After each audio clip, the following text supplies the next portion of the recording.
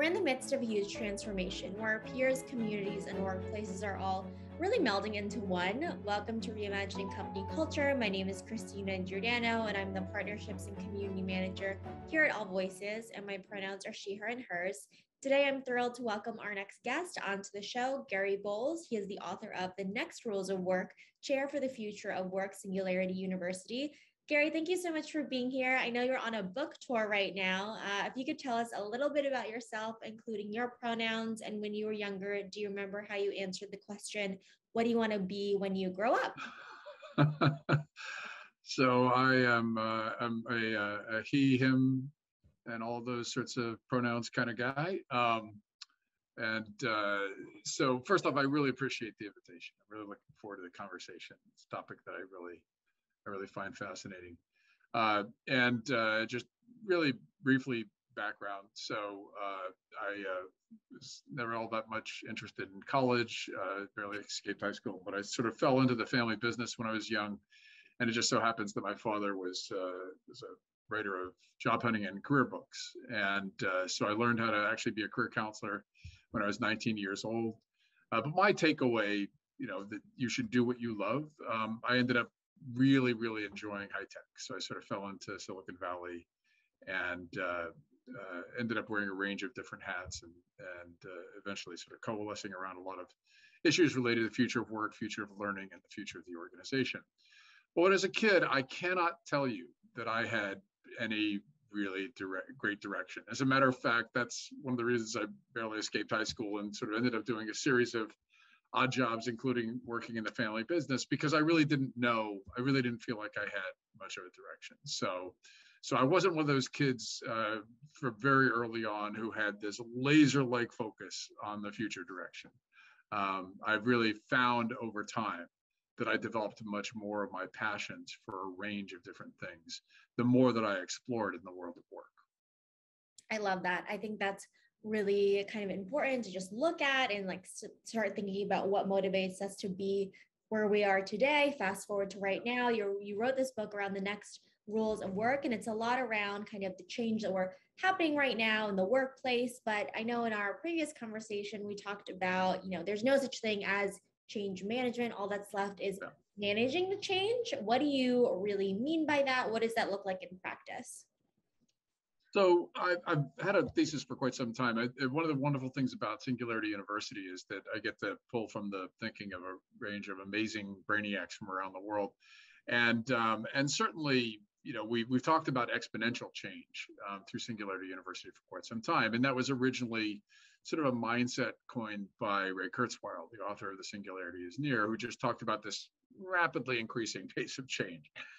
And so I ended up doing a series of courses on LinkedIn Learning, and one of them is actually called Leading Change, and the phrase that I used on is change management, which is the way we kind of approach these things in the past, is dead, and all that's left is managing change.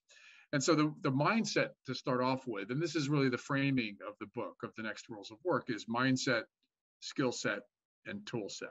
And so I always start with mindset. So what's the mindset of someone who leads in an organization? I'm sure we'll be talking about, I don't use the word leader a lot. I can talk about why, but somebody who leads in an organization, what's that mindset in a world of exponential change? Well, if you keep on thinking that there is some mythical future that's going to be static, and you're planning for that future, and you're writing the 5-year plan for that future, and then you're going to execute on that 5-year plan, and then along comes a virus, I think you weren't exactly ready for exponential change. So how instead do you approach that? Really, we have to have this belief that we are, as humans, constantly changing. The world around us is constantly changing. There are a set of techniques, really effective techniques that you can follow that could help you to both understand the ways to get signals that changes are happening, to be able to help humans to be able to recognize those signals and respond to them, and then to get ahead of the curve, to not just wait to be reactive. There are companies that I know of that, basically when COVID hit, were able to shift to a distributed work environment in 36 hours. Right. While there are other companies here, a year and a half in, are still trying to figure it out. And so that's really what I think the mindset needs to be first off, is that it is about constant change. And we actually can learn the techniques to be able to do that effectively on an ongoing basis. Yeah, and let's dig deeper down into this concept of change as well. I think being proactive is really important too, and having that mindset that change is something that's going to be constant. You need to be agile, you need to be dynamic and not static in your strategy or your process. What is the difference between incremental initiatives for organizational culture versus scaled and sustained processes? So the wonderful thing about culture, first off, is that in many cases it's one of those words where we kind of all use uh, this we have the same word, but we use it for lots of different things. And so culture can mean a lot, to depending upon who's talking about it. But the first mindset I'd talk about is, do you understand what your culture really is? What happens for a lot of people who lead in organizations is you are a reality and cultural distortion machine. You walk into a meeting and people adapt to you because of your role in the organization, especially if it's a hierarchical organization and you have a big title. And so, first off, you often don't know what that culture is. You couldn't stop 5 different people in a hallway or on different Zoom calls and say, what is your lived experience of our organizational culture? Like, what are the top 3 things people need to do to be successful in this organization? That sort of thing. You normally will not get consistency. You might get people parroting what they saw on the micro kitchen wall, but you normally won't get the same experience from everybody. So the first is to understand what your culture is. Second is to then think about, all right, what do you think you should do to co-create the vision of the culture that you want? It can't just be the leadership team, which is normally a black box that sits at the top of that organizational hierarchy, that goes off into a room and decides what the corporation's culture should be, and then comes back like bringing tablets down from the mouth and says, all right, here's what you guys need to implement. Instead, it should be a co-created process that is continuous. So, and then once you've got that, and you really you've got some level of agreement about the kind of culture that the organization should have, the kind of behavioral activity that you want to encourage, how does that get done? There are some organizations that look at the Venn diagram of the culture they've surveyed. They know what culture they have. That's really important. And the culture they're trying to design. And there's a lot of overlap. Like, oh, wait a minute, we're actually pretty well along that task. Now, it might be different. If you're a big organization, it's going to be different in different divisions, different departments, different people who lead different parts of the organization are going to either exhibit or fight against those cultural artifacts. But you first understand it, and then you understand how far you have to go. There are incremental changes, which is the behavior at any team level within the organization that you have to continue to do. But you might find that there is actually a really big disparity between what culture you understand you have today and the culture you're driving towards. And that's where really systemic change needs to happen. So I don't say you should be doing those team level activities. You should be continually helping teams to be able to effectively work together, to be as what I call involving as possible, to be able to help people to grow and so on. We could talk more about those cultural anchors, but on an organizational level, it's pretty clear. There's really good research that says about 15% of all organizations that try to go through scaled cultural change succeed. So that's an 85% failure rate. I don't know many companies that would embark on rolling out a new product with an 85% likelihood of failure. So and so instead, we need to think of, well, what's the process that you see organizations go through that do that effectively? Very briefly, it's the co-creation process that I was talking about. It's a set of processes that continually roll out in different parts of the organization, authentic discussions about what the current culture is and where it needs to go. It's a lot of cultural anchors around behavior. It's wonderful to talk about mindset, and we should, but it's also about the skill set that people develop and the ways that they interact with each other.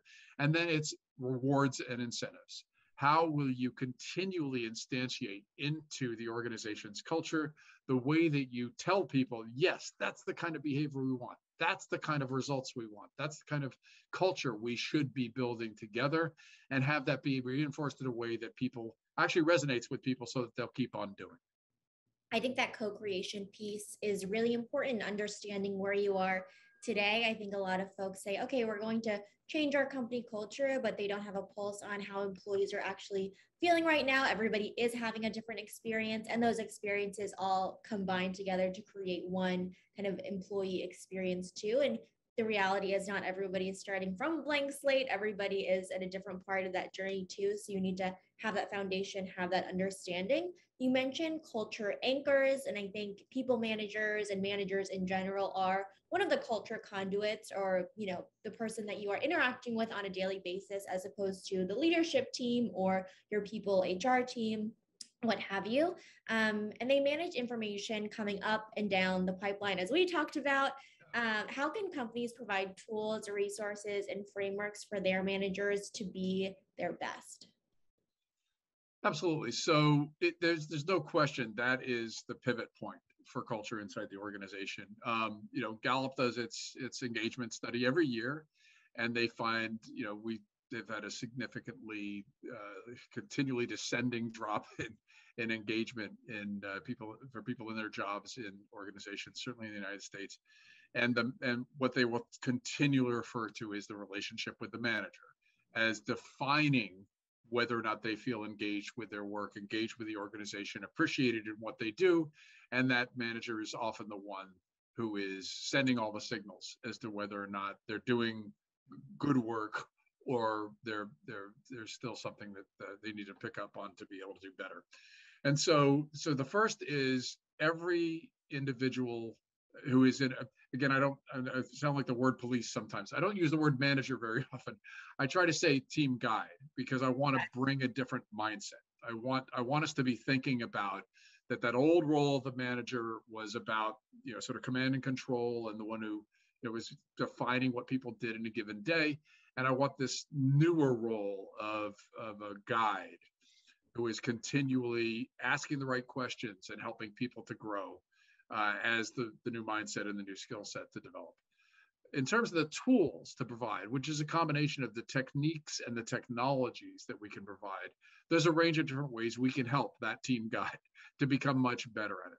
The first is that they need to do some level of self-inventory. They kind of have to know what tools they're working with. What are your best loved skills? What are the ways what's your style of interacting as somebody who guides a team? What are the things that you most want to learn and develop and to grow in? Because if it's all focused just on the team, you as an individual get sort of left out of the equation. But it's actually how you show up in your job that has the greatest impact on the people around you. It's not just the teachable moments that you use as somebody who guides a team. It's what they watch in your behavior. And if you are continually trying to be in control of the situation, you're the one who always has to have the best ideas, you're the one who continually is determining the priorities of the team, telling them what the priorities are and enforcing those priorities, then what you're doing is, if that's the kind of culture you want and the kind of culture that everybody has agreed they're trying to co-create, awesome, then you're reinforcing it. Probably isn't what you're guiding towards. We're finding in the COVID era that, maybe you actually do need to care about the lived experience about every single person on your team. And they do have lives and they are whole people. And you probably do need to understand more about their own skills and how they can be continually helping to solve the problems of today and tomorrow, and to do that on a collaborative fashion. So what do you need? You need first to be able to do that self-inventory, understand your own skills. Secondly, you need to have the kinds of agreement with whoever you think of as people you're reporting to, or what the actual results of what you're doing and how you are changing the way you interact with your team, how all of that is coming together, and how you feel you will judge the effectiveness of you doing those activities that you're performing. And then hopefully that gets baked into how you get compensated, your rewards with the organization. So it all is nice and, and fractal. The second is, it's really important to have a finger on the pulse so that you can continually help to align and be aligned with your team. Now, there's organizations I point to in the book, The Next Rules of Work. I point to organizations like Asana, which basically took 2 years. The founders took 2 years to plan the culture of the organization before they hired a single person. Mhm. And because they built software that's all around alignment, they actually bake that sets of processes around alignment in. How do you agree what the goals of each person in the team and the goals of the team are, and how those are aligned to the strategic goals of the organization, how those continually stay aligned? And there's a range of different software tools that can help you to do that, where you're continually putting the activity of every worker into some form that's digital so that everybody else can see what's going on. And you can all keep your interactions aligned, and you can keep aligned with the culture of the organization, which hopefully also has a commitment to this kind of transparency and openness. And then the third is, how can you continually be working to be authentically connected to the goals of the organization and the needs of the organization's range of stakeholders? You can find that a lot of organizations put all this cultural change stuff in place, and then they stay anchored in just what the value that they're looking to deliver is for their shareholders, and not so much for customers, not so much for other workers, not so much, the more you can have this expanded view of the stakeholders of the organization, and everybody from the team level throughout the organization is committed to it and committed to authentic processes and has the ability to keep on doing a finger check. How are we connected? Are we getting there? Are we contributing to the kinds of goals in making happier customers and being more authentically connected to our communities and so on? All of that can help you to continually keep the culture of the organization developing in the direction you want. It sounds like for team guides, it's really important for them to also build relationships, build meaningful connections and trust, and kind of listening to their team too, having a pulse on what's going on, alignment, co-creation, collaboration in terms of what you're discussing as well, really caring about the lived experiences and having empathy and leading with vulnerability to really understand what motivates employees, how guides can really help them too. How do you see a real culture of employee kind of trust and listening manifesting at successful organizations? So really passive and active listening happening. So first off, with human relations, I mean, there's a lot of different cues and coding that we look for and how we interact with each other.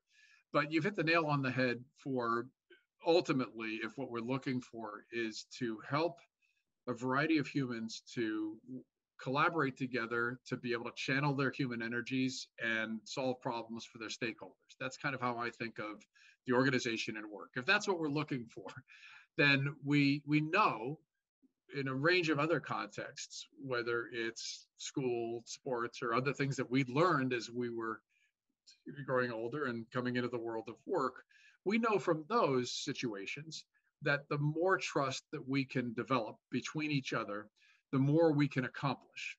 Now, there's a number of different things that you can do inauthentically to use the word trust as a bludgeon, right? And so you can there are organizational cultures where essentially the way you get trust is by exerting power. It's like I'm going to lead and you're going to follow me, and that's how I'm going to prove I'm worthy of your trust and you're worthy of my trust. And if you're not following me, if I go in this direction and you go in another direction, well, then you don't trust me and I can't trust you. That might work fine again in cultures that are very command and control and very hierarchically structured. If what you're trying instead is to authentically build the kinds of connections between people we're talking about, you've mentioned a couple, but I want to reinforce a few. The first is to understand the lived experience of others in as authentic a way as possible. And in the past, we might have thought we were doing that. We did the management by walking around thing, which goes all the way back to the book In Search of Excellence. We felt that we were asking people questions what were going on in their lives. Then we got on the first Zoom call as the COVID lockdowns came in, and we said, oh, wait a minute, you have a cat? You have kids? You have a sick aunt living in, I didn't know any of those things. Right. Well, no, so you weren't actually connected to them as human beings. And I'm not saying that this has to be performative. I'm not saying that you have to spend all this time in pretending to be interested in what people have going on in their lives. No, this needs to be authentic. But you also have to understand that they have a range of experiences and capacity to bring to the organization that you need to understand. Yes, It's helpful to know the hobbies that people have. It's helpful to know the kinds of background that they've had in other industries that could be tremendously useful as a team is trying to solve problems. absolutely. So the trust is going to come from a two-way street of continually putting out opportunities to be able to co-create, solve problems together, or to give others the chance to solve problems where you, as the team guy, don't even have to step in. That is how trust gets instantiated. The more you give people that power to be able to solve problems on their own and only coming to you as they need help, the greater the trust they're going to have that you will have their back and when challenging problems occur in the future. Yeah, I think that is really helpful. It's a two-way street, opening up those opportunities and really guiding people as well. There are some kind of phrases around the world of work that, people think that are here to stay and, what needs to be successful. So I want to read a couple of those and kind of ask your opinion on whether they are true or false. The first is around, what we've experienced in terms of a remote first world and the response to kind of COVID and quarantine. So flexible work is here to stay, true or false? Uh, Depends on the company. I'm going to sound like I'm weaseling on a number of these things. Depends on the company, but yes, as a trend, in the way that more and more workers will be able to choose the context of where, when, how, and why they work. Yes, there will be much more flexible work. Okay, context is really important. So that's okay if you put nuance into these. The next one is people leave because of people and stay because of people.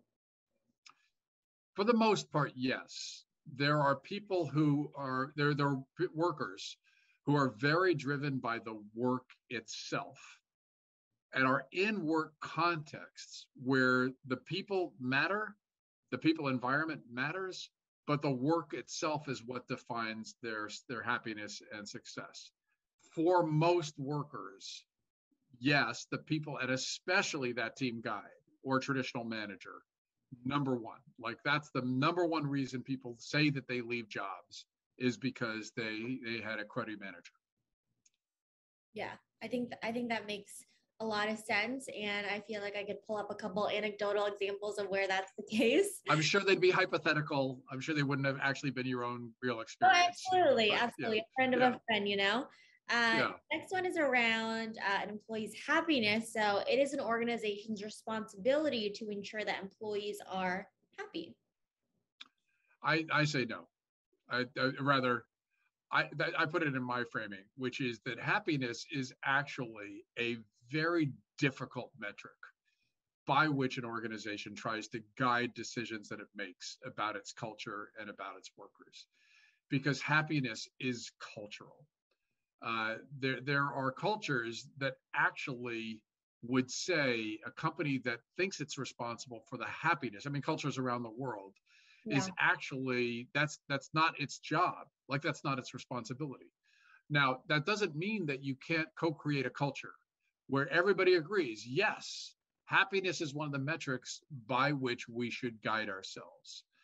However, I would urge you to go another layer below that. What is it that you believe contributes to happiness? And those are the things you should focus on, because happiness can be ephemeral, it can be subjective, it can be something that if you try to index on it and people feel they have to keep on saying, oh, I'm 5 on a scale of 1 to 5 for happiness today, because if you say you're on 2, then your team guide or your traditional manager is going to get slammed because what all your team today said they're 2s. Why are they 2s today? What did you do? What did you do wrong? You don't want to get guided by these metrics that can be very, very subjective, and that it's the underpinnings that drive them, whether people are doing work they feel they're effective in, whether they feel they're growing in their work, whether they feel involved in the organization, whether they feel aligned with the other workers in the organization. Those are the 4 things I point to that can drive happiness, that can encourage happiness, but happiness itself, not so much. Sounds like getting specific is important, really breaking it down into those pillars and what is driving that kind of feeling, because Yeah, happiness is really hard to measure as well. The yeah. next one is around company culture. So, company culture is subjective. So, having a healthy or unhealthy company culture is also subjective. Absolutely. Absolutely. You can, I always say that, in the past, you could tell in Silicon Valley, there are people who would thrive at Google and people who would thrive at Oracle, and it's not the same person. Like, I mean, the cultures maybe, Yeah. you can argue there are parts of their cultures now that are not that dissimilar, depending upon the department, but there are definitely cultures where people feel they have found their tribe, they feel that they're in the right place, and put into another culture totally unhappy or totally unsuccessful. So yeah, very subjective. That's fair. That's fair. I feel like people who want to work at a startup is very different than someone who wants to work for a company that's been established for 20 or Yeah, even 100 years. It's a different person. And yeah, everybody, in terms of happiness, for what we talked about, are looking for different things at different points of their lives as well. yeah, absolutely. No, you hit the nail. Yeah. Another question I have for you, so moving on from the kind of true and false statements here, is around folks who really want to refresh their talent management strategy. So we talked a lot about change, being proactive, being ready to have that dynamic strategy. What's your recommendation for refreshing a company's talent management process in 2022? What are some things that need to be thought about, questions to ask themselves? So I think of it as a series of phases, and talent management is a phrase we use nowadays. So again, I'm not going to be the word police on everything, but if every worker is talented, then I'm all in. And if management means that we're helping to guide talent to match up to the kinds of problems that are most effective for everybody, then I'm all in. So a couple of things to refresh the way. Again, I'll start with mindset, and then we'll go to the skill set and tool set. The mindset really needs to be that you have a pool of problem solvers and a pool of problems to solve. If you still think in terms of hierarchy, then your hiring practices, the way that you define work roles, the way you onboard people, the way you help people to develop, are all going to be much more structured and strictured by these, what I call the old rules of work.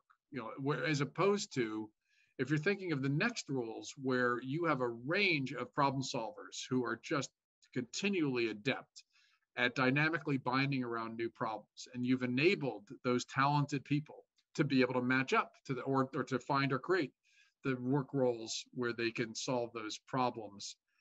That's the mindset to have, because then what you do is you do a number of different things.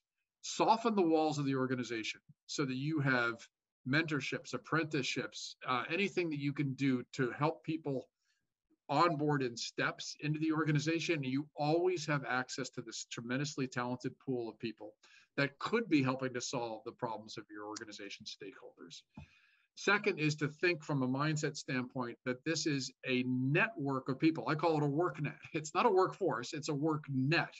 It's a network of people, and your job, if you are helping to manage that talent, is to continually have the dynamic processes where they are matching up to the problems to be solved. And so that means then you have to think of every worker as an enterprise resource. A worker can't be owned by a manager. It has to be a set of skills that they can bring to bear on problems throughout the organization. Now, that doesn't mean anarchy. It means a set of projects, problem-centric work and project-centric work, and that projects are continually known and available throughout the organization. Sure, you got a day job or a major area of focus, but there are other problems, other teams you can be helping to solve problems on. And then finally, because talent management is often going to fall onto the shoulders of HR, I say, look, you can be the change that you want to see. You actually can manage yourself this way, embed yourself in the different departments and divisions that you are helping. Don't just sit in the, back in the, the center mothership office. You should be part of those organizations that you're trying to help. You should have these kind of roles that allow you to dynamically bind around problems and authentically be connected to the needs of the talent within the organization. And you should be their advocate. You should be the one that is continually modeling, building what I call the most involving or inclusive organization. You should be able to look around that organization and see that you have the kinds of people that you're telling everybody else in the company to hire. And you should be cross-fertilizing, and hiring people outside of traditional HR backgrounds. All of those things will help you to contribute to a much more effective talent management strategy. I think that's important to think of it in terms of also how you wrote the next rules of work as well, mindset, skill set, and tool set, and having that mindset of not thinking about hierarchy, really projects and problem-based teams and kind of mission there is important too in terms of motivation and thinking about who needs to solve those problems, making sure that there's a variety of opinions in the room too for innovation. I do want to bring up the book in terms of what inspired you to write the next rules of work. And I know it's an entire book, but I do want to ask you that question. So I've been thinking about these issues for a long time. I was trained in the family business, so as a career counselor, I kind of understood how people change careers. Where I felt there was a tremendous amount of opportunity was to help people, especially in an organizational context, whether it's a startup or a scaled multinational corporation, to be thinking about how we're channeling human energy. And as I came to lecture more and more on this through my work with Singularity University and kept synthesizing a lot of the input that I got from people and organizations all around the world, what I realized, what I felt was that we were coming up for a really big shift. That is, we're hitting an inflection point. This is pre-COVID, where I would say this in lectures that are many of which are online before the virus hit us, that we're going to look back in 10 years and say we rewrote the rules of work. Already, so many of the changes that I've been talking about in the roles of the team guide, in the way to think about organizations meeting the needs of their stakeholders. We'd speak about this for a long time, and then along came a virus, and we just pressed the accelerator to the floor. So I actually was very lucky when you talk about catalysts. My wife, who's also my business partner, Heidi, she in January of 2020, she suggested I go off and spend a month in an Airbnb and write the first draft of the book. Well, it just happened to be just before this virus came along, and so it gave me a chance, even before the influence of COVID, to think through so many of these changes. And then what COVID did was it changed some of the priorities. More distributed work, much faster than it would ever have happened before, much more leaving workers in place than it would ever have happened before. And these were all trends I'd been pushing for before. COVID changed some of the priorities and the timing. But aside from that, no, I felt that we were going to look back in 10 years and say, this was the inflection point. And I believe that our response to the virus just absolutely accelerated things so much faster than I could ever have thought. Yeah, I think channeling the work of folks and really empowering them to do their best work is really important. You seem really passionate about it, and now is the time to encourage folks to think about the future of work and how they want to co-create it as well, as we were discussing. And in terms of your experience in the field and lecturing and being a career counselor, I saw this question in diversity in academia that I have been asking folks as well in terms of when you're doing this work. How does your kind of privilege serve you, and how are you using it to create more equity in the space? So first off, I think the dialogue around privilege and position, resources, and so on. There's no Fitbit for privilege, right? So we don't have a little marker that we can all look at and say, okay, let me see yours. Oh, okay, yeah, I'm much more advantaged than you. So instead, what I think we need is self-awareness, right? So that's what you push for first, is that people first off understand what is it that got you here, and you're still alive. So something helped, something advantaged you to be able to still be on the planet. And but everybody's lived experience, we all follow different paths. It's just that those advantages are much more explicit. And so for me, what I've found is, I'm the son of a small town minister. We were extremely poor family living in Passaic, New Jersey when I was little. But I've been given an opportunity to be able to learn from a range of people around the world who are tremendously empowered, have tremendous agency, have been great problem solvers. And what I've found, to me, my father talked a lot about mission in life, mission with a capital M. What I've found is, I think, an opportunity for me is to be able to learn from all of these different people, and then to use whatever pulpit I have, whatever chance I have, whether it's the book or lectures or my courses on LinkedIn Learning, or is to be able to try to synthesize some of those insights, to be able to make them as available as possible to as many people as possible. So that to me is what I feel is an appropriate way to leverage the advantages that I've had. Is if I've got 900,000 learners now on LinkedIn Learning. To me, that's the potential to be able to infect 900,000 people with some possibility to take action or do something different in their lives or have an insight they might not have had otherwise. That is one of the greatest opportunities any of us can have, is to be able to try to reach as many people as possible, to infect them with the possibilities to take action so that they can have a more positive future. Absolutely. Accessibility and opportunity to just like these resources and this knowledge is really important as well. I mean, we've talked about a lot of kind of research that you've done, storytelling, and just sharing kind of your insights with the world. What is the thing that is currently taking up the most brain space in Gary's mind? What is keeping you up at night right now? Well, not a lot of things, thankfully, not a lot of things keep me up at night. So I'm a night owl, so I'm up at night anyway, but that helps me sleep a lot better.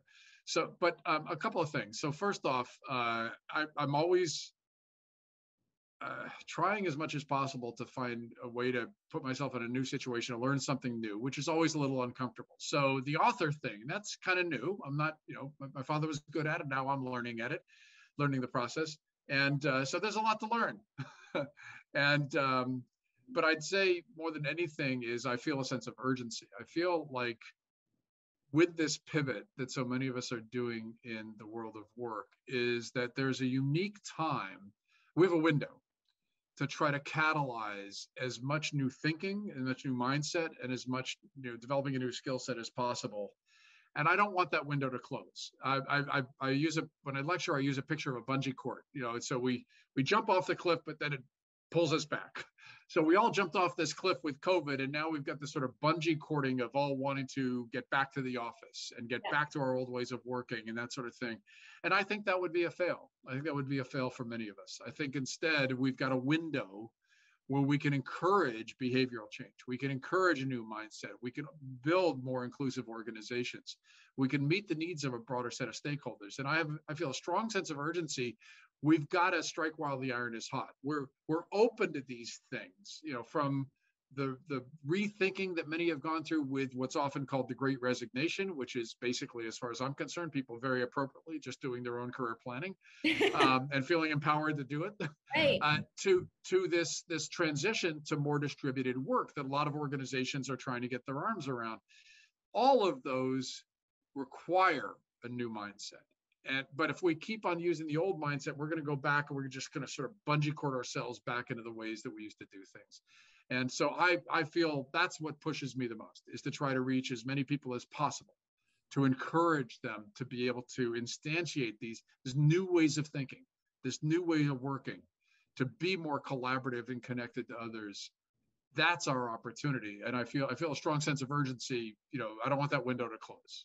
Yes, the time again is now for this change, for this changing of the mindset. We've talked a lot about team guides, co-collaboration, really keeping a pulse on what's happening within your organization to really create that Venn diagram of company culture and continuing to be dynamic and being proactive. Gary, is there a key insight that you hope that listeners take with them after listening to our conversation, or anything I didn't ask that you want to share for our final question? Oh, absolutely. So first off, you're marvelous at synthesizing what I say. So you're doing an incredible job of hitting all the key points. So I think that's a marvelous gift to your listeners. But I'd say one thing is, it's often what I found is very helpful is if you're thinking of trying to affect cultural change writ large within an organization, or within a single team, or even just with your own behavior.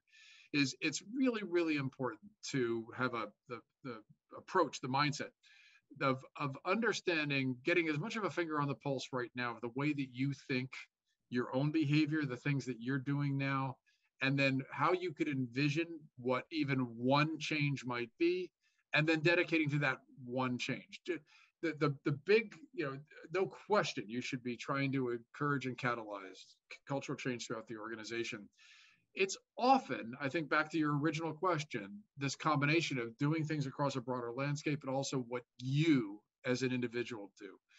Let's never punt to somebody else. Always look at what's the one step you can do, and now, like today or tomorrow, a single step that actually embodies, that acts out the kind of behavior change that you want to see, even if it makes you a little bit uncomfortable.